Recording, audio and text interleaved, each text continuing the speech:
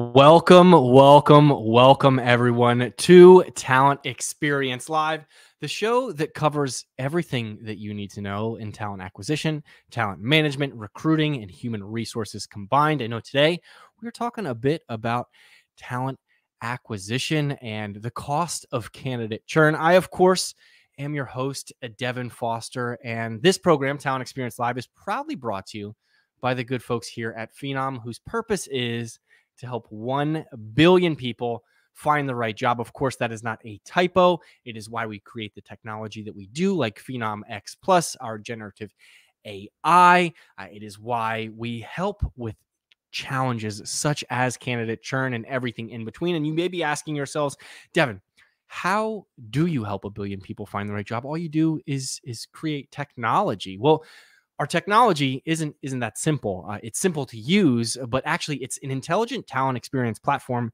that helps candidates find the right fit faster, employees evolve in their current roles and beyond.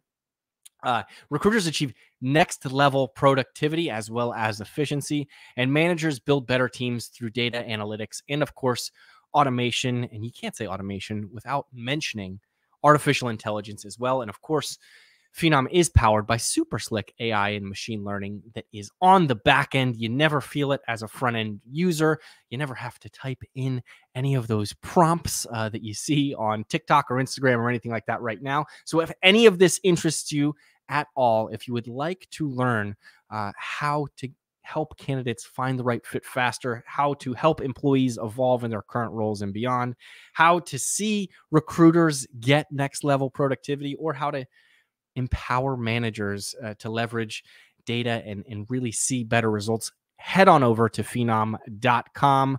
Run, do not walk, although we promise the website will be there if you do walk up to the website. Anywho, today we are talking about why candidate churn is costing your organization millions, and it is a super exciting topic. But before we get into that, I want to start the program off with a nice little icebreaker and ask you, the audience at home, it's obviously summer blockbuster movie season. We have seen the latest edition of Fast and Furious come out. Oppenheimer is coming out very soon, as well as Barbie. Very interesting that both of those are coming out on the same day. But I want to know, you, the audience at home, what is your favorite summer blockbuster movie? Mine is quite simple. It's Bad Boys 2. I was too young to really appreciate the original Bad Boys, but the second version of that is hands down one of my favorites.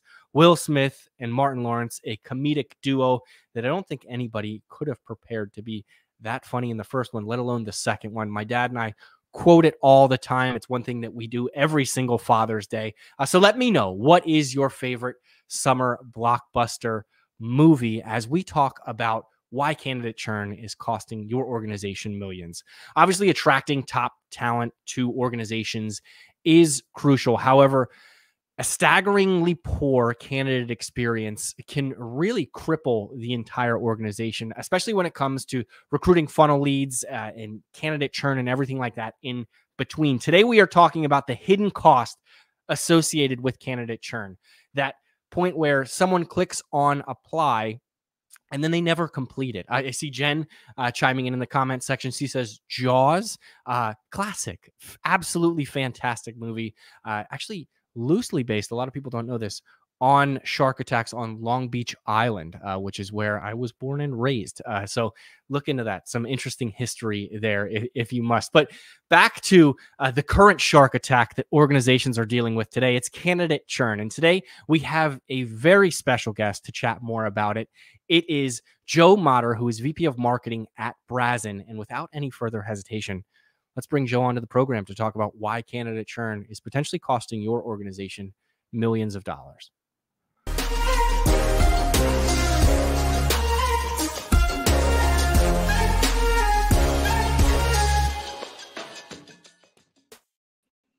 Joe, how are you?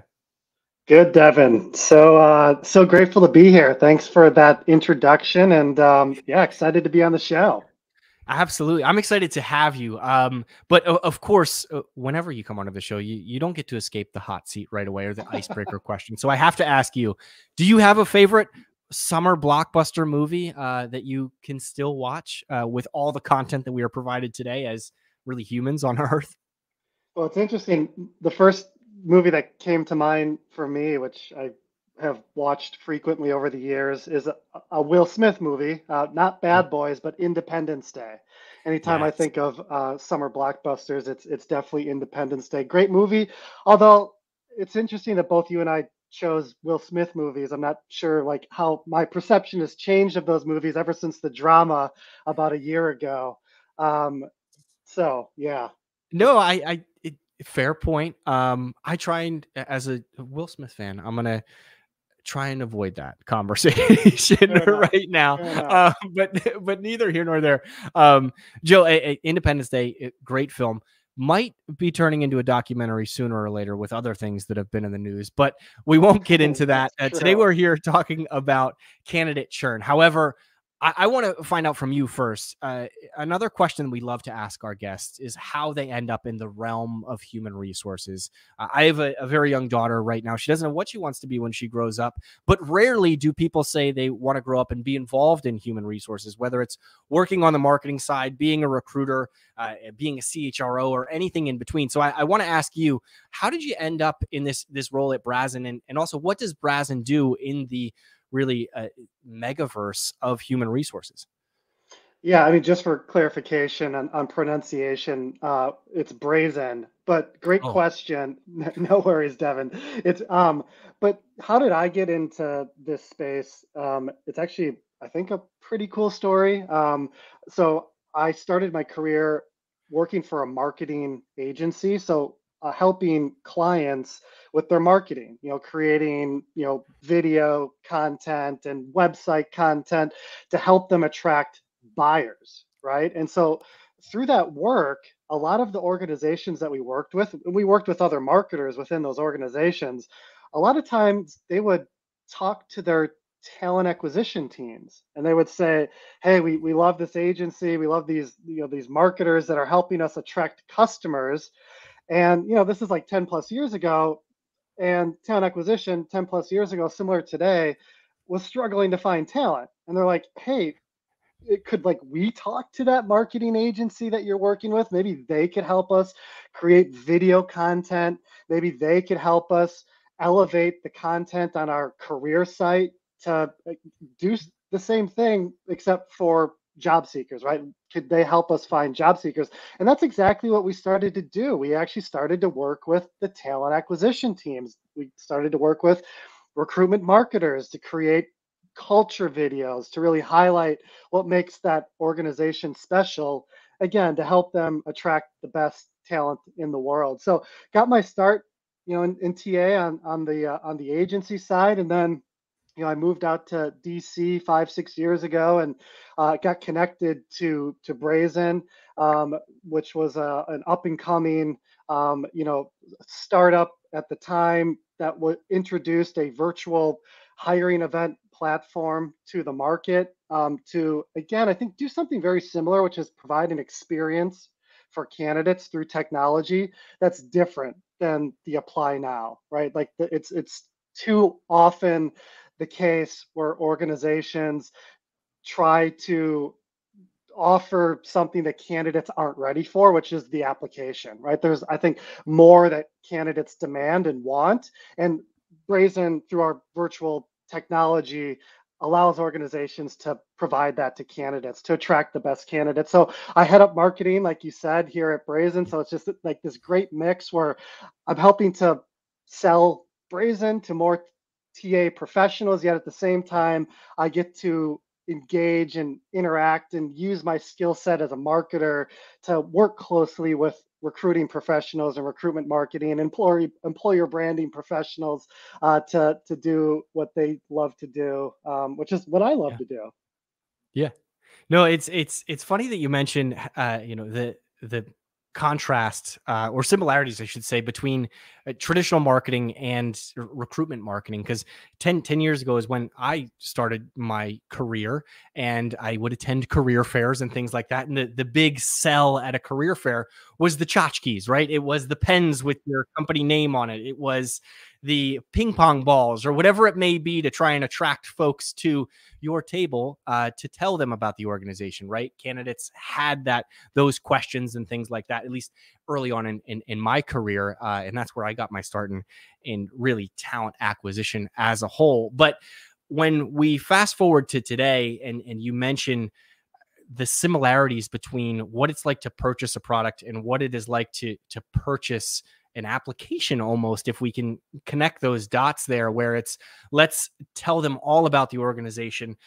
One thing that you can't do, which I've noticed a lot of e-commerce sites doing, is they'll almost offer discounts. Have you seen the little spinning wheels where it's like, oh, add to cart, here's 10% off, or here's a free shipping, whatever it may be? Hmm.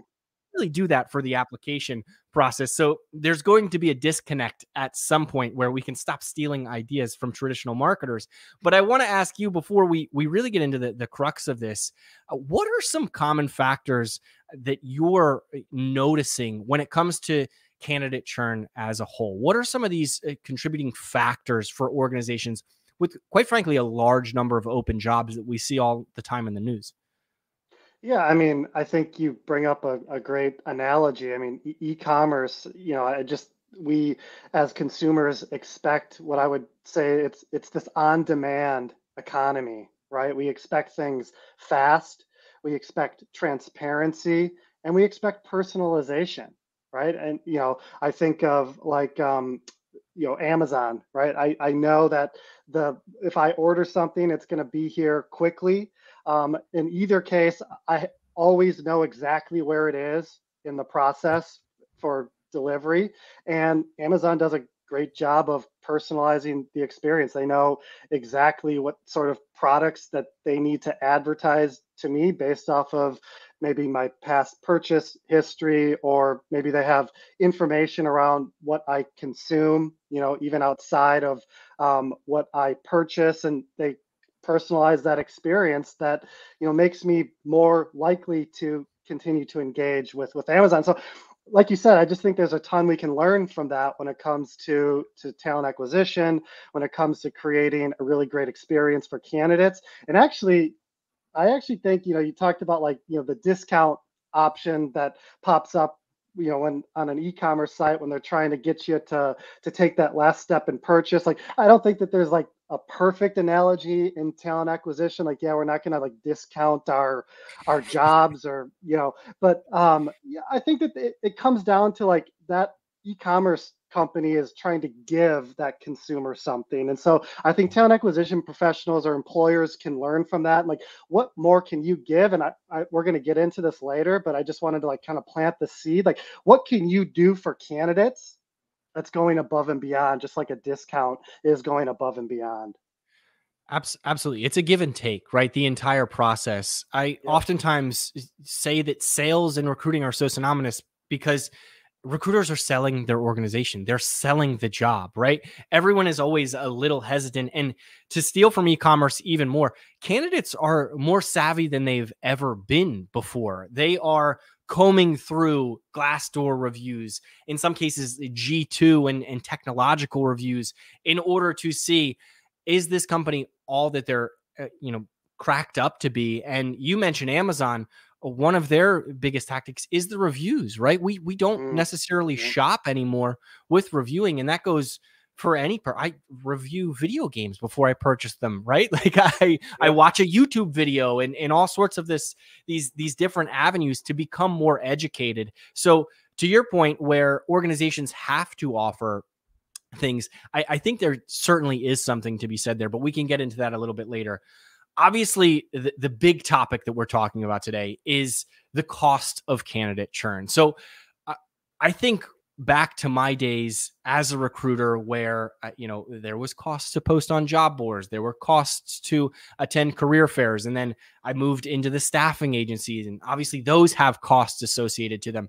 When it comes to the expenses in recruitment, is it limited, in your opinion, to just simply those things that you write checks for at the end of the day?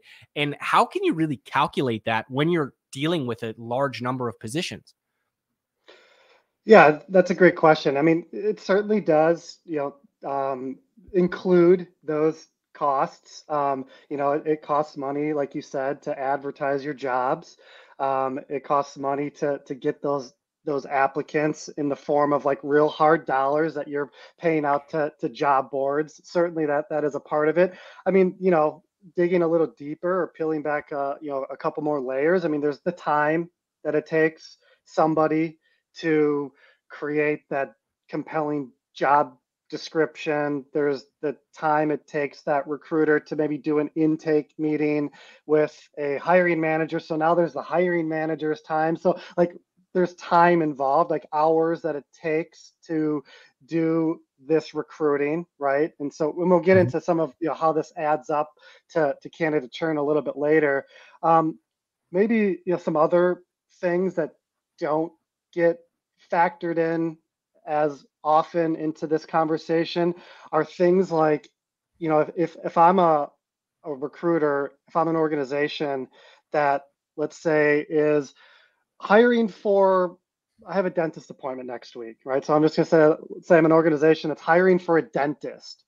Yeah. That dentist is a revenue creator for that organization. Every day, every hour that dentist is not on board and actually generating revenue for my organization, in other words, helping customers with their dental needs, that's missed revenue, right? And that's a cost, right? Missing out on that revenue can really add up for an organization. And so like when we talk about time to hire, it isn't just a nice to have metric that organizations or TA teams need to be measuring. There's a real cost to extending that time to hire out, and which certainly relates back to if candidates are churning, it's going to add up. Yeah, I'll take it a step further. You mentioned dentists and that being a revenue driving position. When you think of customer service, oftentimes those are kind of viewed as cost centers, right? Like it is just a necessity of the business to deal with issues. But if you do have open roles in those positions that may be even high turnover positions once they're employees, I worked in customer service. It was not my strong suit, Joe. I will let you know right now. But when it comes to the customer experience of that, where they've raised their hand and said, I have an issue, I need help. If you don't have enough people to fill that, that could cost the business in ways that you don't even know. Am I way off there with that thought process, or is that something that you've seen as well in some of your studies? Yeah, no, absolutely. We at Brazen, we actually work with a ton of customers that hire for those customer service type roles. And the reason why it's so important to that organization to fill those roles as quickly as possible and keep those people in those roles is because those customers that those customer service folks are helping, if they provide a bad experience, they're no longer going to be a customer of that company, and that's lost revenue, or it adds additional costs to the organization to try to win a customer back, right? Not just the Yeah. cost that it takes to fill that customer service position, but it costs money. The marketing team, the Mhm. sales team, whatever it is, they now have to go out and find new customers. And in marketing and in sales, we know that it costs up to 10 times more to bring on a new customer. And so I love your example of like the importance of having those customer service roles in organizations really can play a huge role in saving costs that company doesn't have to spend to bring in new customers. Yeah. It happened to me yesterday. I called a ticketing service. I won't mention them by name, but I was caller number 3 in line. I thought, oh, I'm going to be answered within the next 30 seconds. I was on hold for Mm-hmm. 15 minutes, right? And Mm-hmm. these things happen. I'm still going to be a customer. No hard feelings to that organization. I understand there's Taylor Swift concerts going on. There's lots of things happening right now. My issue is not the big one, but we're talking about these really, I think, extraordinary situations, right? Where all of these expenses are adding up. But when it comes to the application process, how does that play a role, right? Within candidate churn, and how can it essentially prevent attrition over time, or how can organizations look to really rectify what may be a poor candidate experience? Yeah, I mean, I'll actually reference some research that was done in the past year from Appcast, and they looked at how the application length, like how much time does it take a candidate to fill out an application, as well as they looked at how many questions a application has. Certainly the two are highly correlated, but they looked at both. And it's just like, crazy how the uh, uh, completion rate goes down the more questions you have and the longer it takes a candidate to fill out an application. And that's not like anything like surprising for those of you that are tuning in. You're going to be like, duh, Joe, that makes a lot of sense. But I think what's really stood out to me is when you look at the research, it's just the magnitude of completion rates between different scenarios. So I'll read off some numbers here. So a organization that has a application that takes 15 minutes or longer, only 3.5% of applicants that start that application complete it. 3.5%. Just think of how many applicants, how many candidates you're losing because you decided to put an application together that requires 15 or more minutes, right? And like on the other side, like if you can get that application time between 1 and 5 minutes, and we have lots of customers that are doing this, and we can talk about how they're doing it, but if you can get it down to 1 to 5 minutes, your completion rates jump up to almost 15%. That's 5x, right? Like, and like even 15% doesn't sound like a lot. You're still Mhm. losing a lot, but you're getting 5 times the payback just by shortening your application by 10 minutes or so. And so like just the benefit of thinking about the application, the length of it, and there's data here on the number of questions that I won't get into because it's very similar, but you can just get huge returns by thinking about the length and the number of questions. Yeah.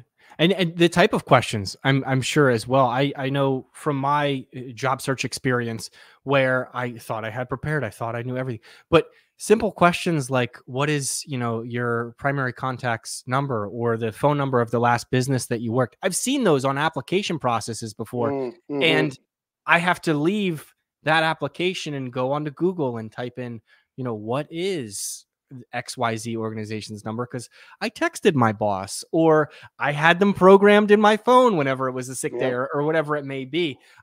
So simple things like that could probably shorten your application and hopefully achieve some of that 5x increase in applicants that you're referring to. Obviously, we kicked off the show talking about it's costing organizations millions, right? In candidate churn. Mm-hmm. Is there an effective way for organizations to take a look at their current spend or their current application process and really figure out what their spend could be and potentially reduce it? Yeah, it's actually fairly straightforward. So I think if most organizations are looking at their funnel conversion metrics, like of the number of applications that I get, how many of those are qualified and move on to, let's say, a screening interview with a recruiter. And then what percent of those screens that I do move on to an interview with a hiring manager?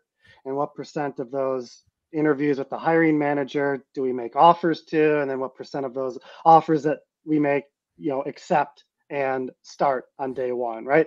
And, there's maybe different variations of that, but in general, that's a pretty common, recruiting funnel that I think most organizations are keeping track of. And so the way to start thinking about your candidate or the cost of candidate churn is to start to play around with, okay, if I typically get about 20% of my applicants, right? Let's say I have 100 applicants, make this really easy. I typically get 20% of them to move on to that screen with the recruiters, right? So 20 screens that I typically do. Yep. Let's just say I've got a bad month or a bad couple months, and my, I'm providing a bad candidate experience. I'm not following up in a timely manner, right? Going back to what we talked about with the on-demand economy that we kicked the show off, Yep. talking about like I need to speed I need personalization, and I need transparency. If I'm not doing all of those things, right, there's a good chance that the top applicants are going to drop out and go to my competition, right? The ones that maybe could more quickly respond to that applicant or create a more personalized experience, whatever it may be. So if I'm losing candidates at that stage in the funnel, right? And so my conversion rate drops from 20% to 10%. That means that you're not going to have as many candidates in your funnel that you need to ultimately fill that role, right? And so the Yeah. way to start calculating what's the cost of that is now tying back to some of the things that you and I talked about that are tied to candidate churn costs. Like if I don't have enough candidates or applicants in my funnel because they dropped out, what do I have to go do? I have to go write a check to, I don't know, people don't write checks anymore, but I have to go pay the job boards to open my position back up and get more applicants. That costs money. I have to understand that I'm not likely going to fill this role as quickly, right? Lost revenue. That's going to cost my organization money and lost revenue. So now you can start to look at, so now that I know what my cost levers are, let's just take the application one, which is pretty easy. By the way, I don't know if you can hear, but the fire alarm is going off in my building. Hopefully that's not. Do you need to go? Are you are you I, all right? I think they're testing it. Okay. I should be good. I just, All right. yeah. If anything changes, just hop off. There is, I know that we're talking about the candidate and talent experience, Yeah. or excuse me, talent acquisition, essentially being on fire, but not Yes. literally. Not So literally. please. Yes. It is an emergency in talent acquisition that we get this figured out, but maybe not as big of an emergency as it would be if there really was a fire here at my Yeah. building. Anyways, so we'll take the applications, right? If I've got to go pay a job board more money, like most organizations have a pretty good idea how much an application costs, right? And there's lots of data out there. You can estimate this or use your own data that you have Mhm. internally. But a lot of estimates put the average application, again, this just varies so much, but around $25. It could be anywhere between $1 and $500, depending on the type of role, depending on how efficient your organization is at spending your sourcing and advertising dollars. But let's just say $25 per applicant, right? And some organizations, like they have to go fill that funnel back up with dozens, if not hundreds of new applicants because they lost so many throughout that process. And so I've done a lot of this, work and looked at this for some like very common scenarios.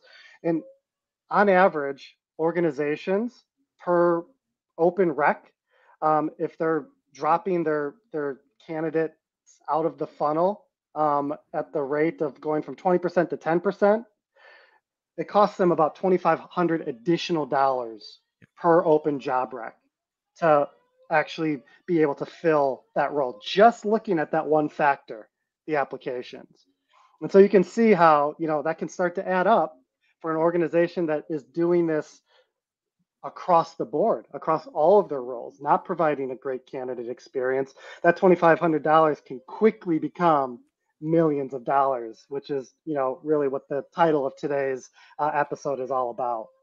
Yeah, I mean, especially when you compound it over positions, right? I mean, we talked a little bit there about the customer service roles and sales roles. Oftentimes, those are evergreen positions that are going to be open throughout the course of the year. So if you have to, excuse my analogy here, but run back to the ocean and fill up that water again and try and dump it into a hole in the sand, it's just it's a bottomless pit, right? At the end of the day. So that $2,500 adds up, even though it starts at something as minuscule as $25 per application. Imagine Yep. charging somebody $25 to apply to your job, right? That it adds up quickly, and you wouldn't have any applicants. But we've talked about some of the negatives here, Joe. I want to offer some solutions to some folks who may be tuning in. So, what are some strategies that organizations can implement for attracting and engaging talent to minimize some of this churn that we've talked about? Yeah, absolutely. We started to touch on some of these things. I mean, we talked about the application process, and I know you gave some great advice around, thinking about the questions that you're asking, like, are they really necessary? Some other things that I would mention when it comes to just I'll call it the application process, but really I think folks to think about, like, how do we start to build a candidate pipeline? And it doesn't always have to start with an application. In fact, really, that's how Brazen became to be. Is our founders realized that candidates have questions. They, want that kind of human connection before they're even going to think about applying to a job. For many roles, there's a requirement that candidates kind of get to know you, right? We can start to, think about, events, virtual events or in-person events, collecting registration information, right? How simple is it and how quick is it for someone to give you their name and their email? Now they're in your database, right? They're not an applicant necessarily, but now you started to nurture and plant the seed to build a relationship. And that's what candidates want. And that's what organizations need to do. They need to focus on building and nurturing those relationships. Even little things like, I know a lot of organizations, and Brazen offers this. I believe Phenom does as well. But the concept of a chatbot on Yeah. the career site, right? Again, a lot of times that candidates on the career site, maybe they're on your job rec and they're not yet ready to apply, but they have questions. They can start to engage with that chatbot. And what do those chatbots typically do first and foremost? They ask, what's your name? What's your email address, right? That's capturing of candidate information. And most of us are willing to, as long as we know that there's going to be something in return, like getting my questions answered or talking to an actual human at some point, we're willing to give our email and our name to do that. And so thinking about how do we build this candidate database is going to, I think, set us up for success as opposed to just relying on the application. Yeah, no, I think you raise a few excellent points there, and immediately I think of again the shopping experience, right? Where you have to create this pool of potential customers, even if they are shopping in a store, right? That's why there are Super Bowl ads that go for millions and millions and millions of dollars. It's creating that brand recognition. The same thing applies when folks are looking for jobs. They can apply to any job that is out there. They're going to choose the one that they recognize, that they're familiar with, that shows up in their search terms or what their work history aligns with. And it's the role of talent acquisition teams to get their name out there, however that may be. So I want to ask you a question of what are some strategies to fill that bucket and as it relates to content. So obviously you mentioned there career fairs, different job fairs, things like that. Does content play a big role in this, even in the application process itself? And what does that look like? Oh yeah, absolutely. I mean, content is king and queen and whatever other cliche you want to use. Within virtual hiring events, within in-person events on your career site, content is the thing that is going to influence candidate behaviors, right? Like candidates and job seekers, they want to envision themselves in this role. They want to understand clearly what benefits this job or this career is going to provide to me.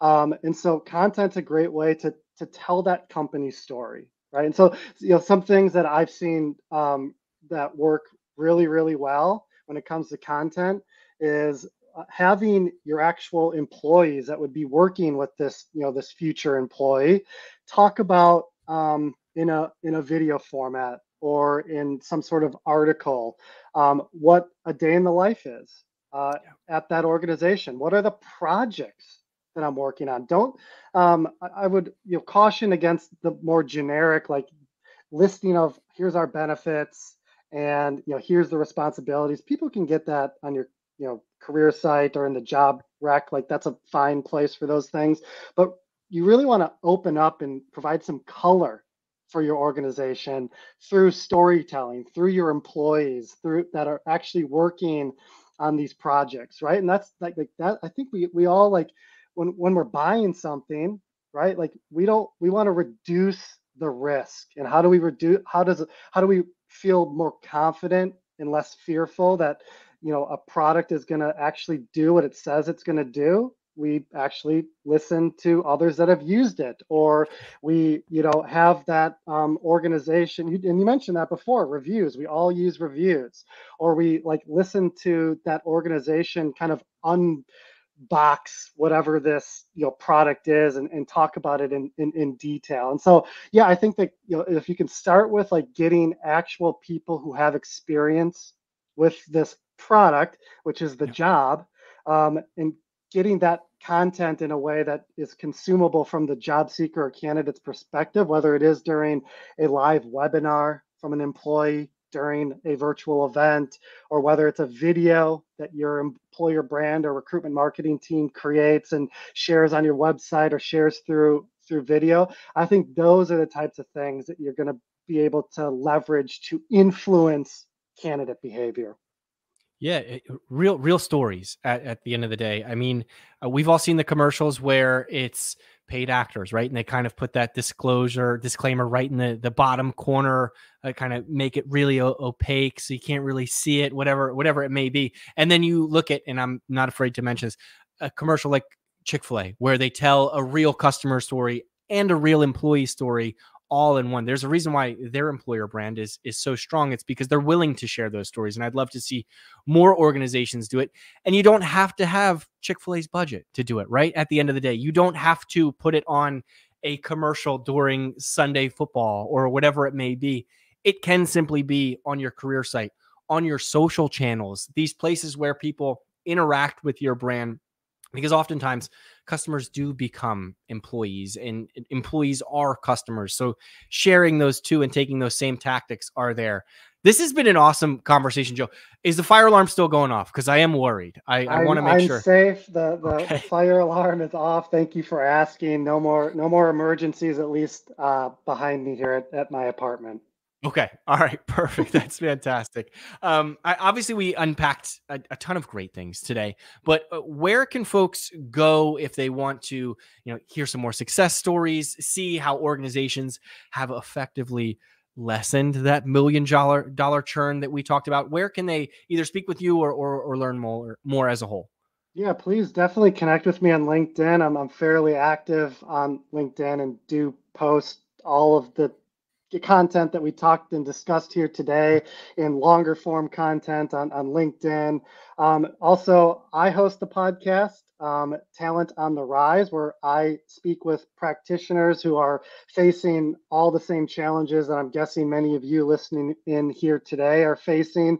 We talk with chief people officers, CHROs, and get advice from them on how they're tackling these really important challenges to help their organizations not just survive but thrive. That's such a cliche, but I'm going to use it. So follow us, Talent on the Rise. You can find it on Spotify, iTunes, and follow me on LinkedIn.